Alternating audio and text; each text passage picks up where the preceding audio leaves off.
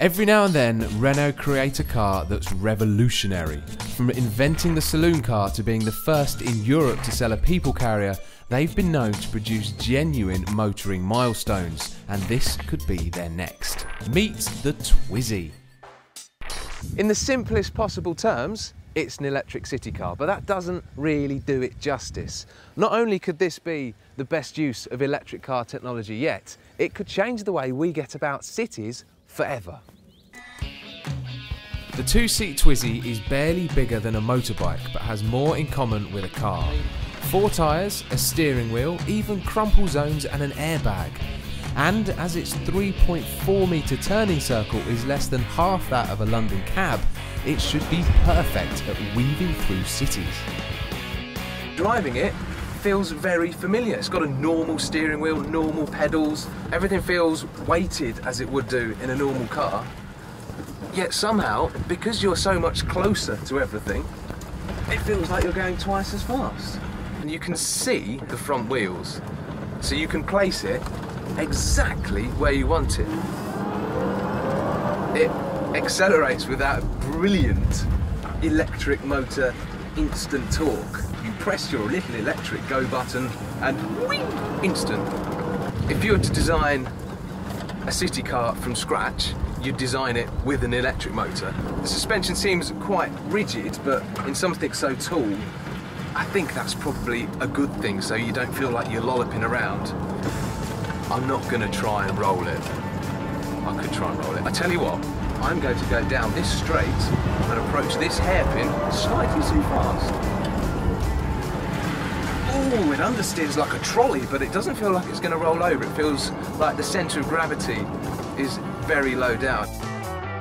Its 15 kilowatt electric motor sits under the passenger seat and gives a heady top speed of 47 miles an hour, but that's not the best bit. The best bit is that it actually goes on sale later this year and will cost just £7,000. Admittedly, that is entry-level car money, but for the city, I genuinely think this makes more sense. After a full 3.5 hour charge, the Twizy has a range of around 60 miles. While that's only half that of full-sized electric cars like the Nissan Leaf, it does mean that the Twizy can go far enough to actually leave the city. Suddenly, it feels like a totally different beast. It actually feels quite long-legged. Oh man, I'm going off-road. I'm taking a Twizy on the grass. I'm going to try and get some wheel spinning. Yes! Because it's technically classed as a large quadricycle, you're actually allowed to take it on motorways. I'm not sure how happy I'd be sitting in the slow lane behind a big articulated lorry, but if I wanted to nip cross country to a friend's house from the city, well, I'd be well happy with the wind flapping in my ears and a nice bit of sunshine coming through the glass roof. As it's a quadricycle, the Twizy doesn't have to go through the same Euro NCAP safety tests as proper cars. It does feel very safe and stable, but would you want to crash it at top speed? Driving in the rain would be unpleasant too, because even the optional doors only cover the bottom half of the cabin. It's easy to criticise this for not being totally weatherproof, etc, etc, but you have to remember it's £7,000. This is an incredibly safe rival for a scooter.